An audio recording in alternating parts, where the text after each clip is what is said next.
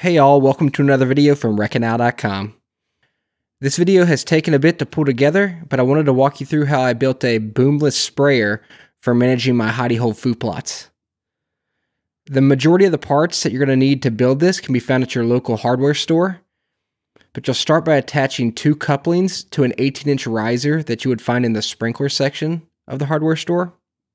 This is going to be what we use to replace the traditional boom. You're going to want to use this Teflon tape on every connection, and that's going to ensure it's waterproof at all the connection points because it's going to be under pressure. And I believe these are 1/2-inch threads. You can find all the parts in the attached blog post. So with the couplings attached, you're going to insert a 1/2-inch male threaded barb brass piece. The barb is actually 3/8 inch. But the threads are for 1/2-inch pipe. And you'll use Teflon tape because you want to get that tight fit. And what I'll do, once I get the Teflon tape put on, you want to thread it on there in the direction that you're screwing it in so it doesn't back off as you're screwing. And then you'll take some channel locks. And I take 2 sets, I have 2 different sizes, and just get it nice and tight. So with a barb on this end, on the other side, you'll screw in a 1/2-inch male threaded bushing. And inside the bushing, there is 1/4-inch threads. And this will be used for attaching the sprayer. So again, Teflon tape. And you'll screw this on tight.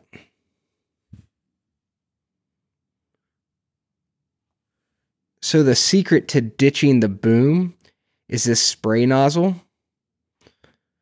I linked to in the blog where to get these, but you'll take off the plastic piece, or at least the white plastic piece, and you have 1/4-inch male threads, and this will thread right into the bushing.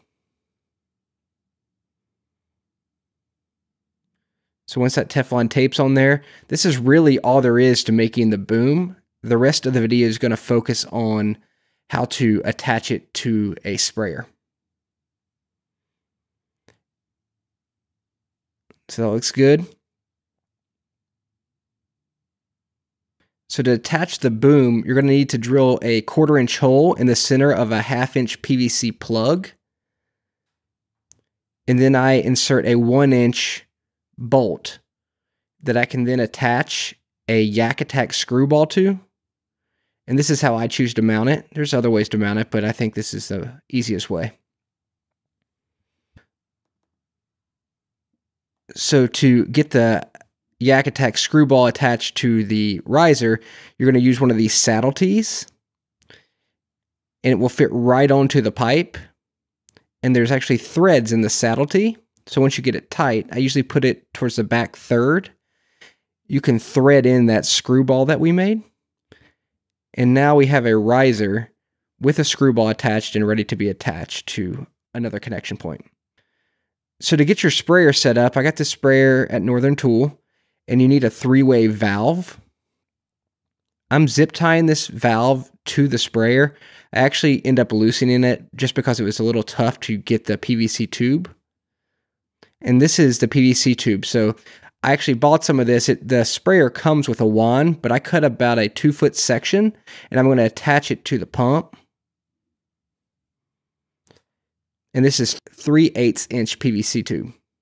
So once that's attached to the pump, you're going to put the other end into the intake side of the 3-way valve. And this will be the supply line for both the wand and for the Boomless sprayer. So about 2 foot.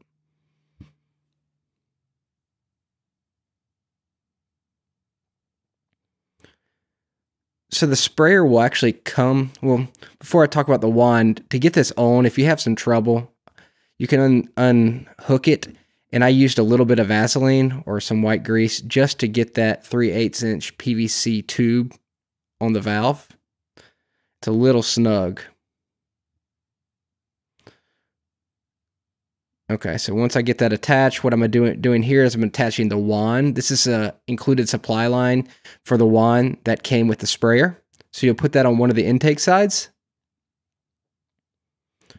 And then on the other side, I take about a 4-foot section of the PVC tube and I attach it to the other, I think I said the input side, but this is actually the output side of the line. And then you can take the other end of that 4-foot section, and we already have a barb on our Boomless sprayer. So you just connect that. So now you have a 3-way valve that allows you to direct liquid from the pump to either the wand or the Boomless sprayer. And again, once I get done, I'm attaching this back. You can try to attach them. I was just struggling a little bit to get the PVC tube on.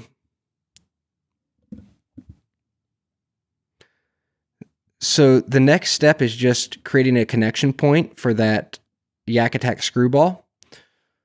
I use my golf cart for spraying my fields because they're not that big.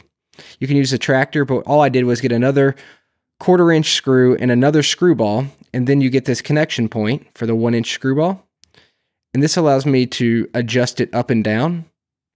And you can see then I just attach my Boomless sprayer. And that's all it takes.